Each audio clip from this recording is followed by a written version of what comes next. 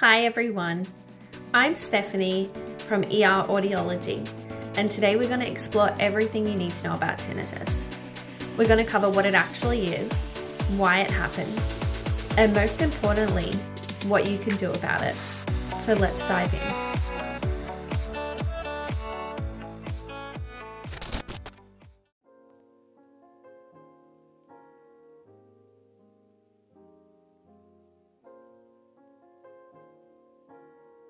What is tinnitus?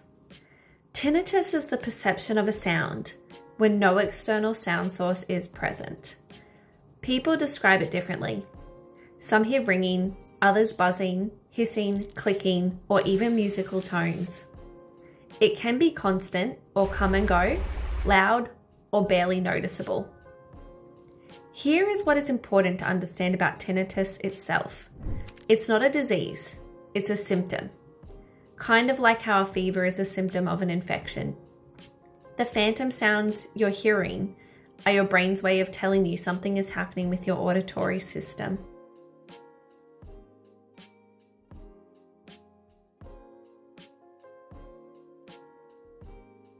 There are two types of tinnitus. Subjective tinnitus is what most people experience. Only you can hear it. This accounts for about 95% of cases. Then there's objective tinnitus, which is much rarer. With this type, a doctor can actually hear the sound using special equipment. This usually happens when there's a physical problem, creating an actual sound in your body.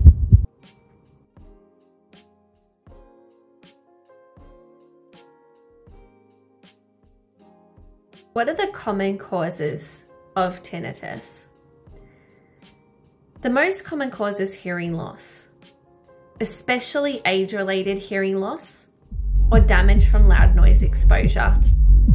When your inner ear hair cells get damaged, your brain tries to compensate by turning up its internal volume. This can create that phantom sound.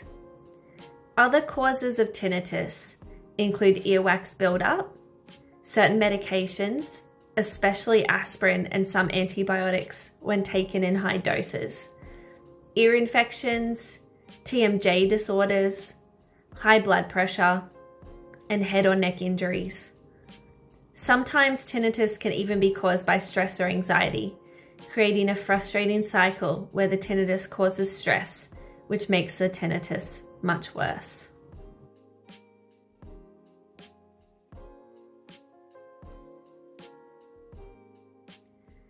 So when should you see a doctor about your tinnitus? If your tinnitus is sudden, severe, or only in one ear, you should get it checked out promptly. Also see a doctor if it's accompanied by hearing loss, dizziness, or discharge from your ear. Even if your tinnitus doesn't fall into these urgent categories, it's still worth discussing with your doctor, especially if it is affecting your sleep, concentration, or your quality of life.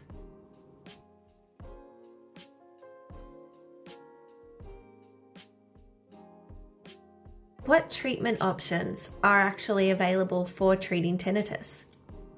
The good news is that there are many treatment options available. The approach depends on the underlying cause. If it's something simple like earwax, then removal may solve the problem completely. If it's medication related, your doctor may need to adjust your prescriptions. For tinnitus related to hearing loss, hearing aids can be incredibly effective. They not only improve your hearing, but can also mask the tinnitus sounds. Sound therapy is another option, using background noise or special sound generators to make the tinnitus less noticeable. A common option in audiology is tinnitus retraining therapy, which combines sound therapy with counseling to help your brain learn to ignore the tinnitus sounds. Cognitive behavioral therapy can help you develop coping strategies and change negative thought patterns about your tinnitus. Beyond medical treatments, there are also lifestyle strategies that can help with managing your tinnitus. Avoiding loud noises and wearing ear protection when necessary, limiting caffeine and alcohol, as these can sometimes worsen tinnitus. Regular exercise and stress management techniques like meditation or yoga can also be beneficial. Many people find relief using background noise, like a fan, a white noise machine, or even something like nature sounds can help mask the tinnitus, especially at night. The key is finding what is going to work for you. I want to emphasize that while tinnitus can be frustrating, people learn to manage it successfully.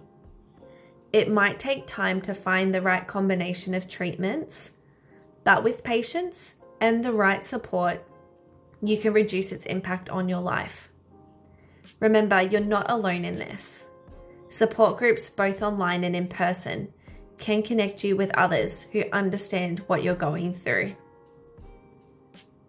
It's also worth noting that Apple has recently released a study marking how low heart rate variability, an indicator of stress, is correlated with an increased severity of tinnitus as reported by participants. This suggests that when your stress levels are high, the severity of the tinnitus can also increase. Tinnitus affects everyone differently, but understanding it is the first step towards managing it effectively. If you are dealing with tinnitus, don't suffer in silence. There are resources and treatments available to help.